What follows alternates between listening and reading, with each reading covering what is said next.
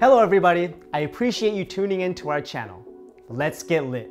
On your original MEATER and MEATER Plus, there's a black button on the front of the charger. For both OG MEATER and MEATER Plus, hold the plastic battery tab out of the back, then press and hold the black button to check the AAA battery charge.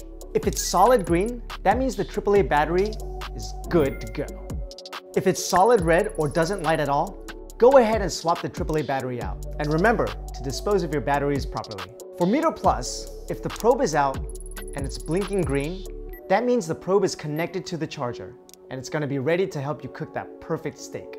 If it's blinking red, that means the probe is connecting to or doesn't have connection to the charger. Here are a few reasons that could be happening. If it's a new probe, it may be that the probe isn't fully charged, so you want to charge it for at least 2 hours before using it. If you've already been using the probe, there could be some cooking residue on the square ambient end that needs some cleaning. So give it a good scrub, good cleaning, and dry it completely before charging it. You can watch our probe cleaning video for an example. If the probe is fully charged and there's no connection to the charger, it may be that the probe is connecting directly to your phone. To fix that, take the probe, pop it out, pop it back in, and it should automatically pair to the charger, and you'll be good to go. For more Prono videos, tips and tricks, follow us on social media, subscribe to our channel, and find us on MEATER.com. Have an amazing cook, y'all.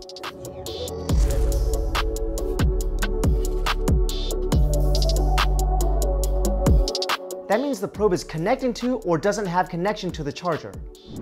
And here are some reasons for that. Where am I going? Here are some reasons that could be happening. If it's a new probe, it may be that the probe is not fully charged.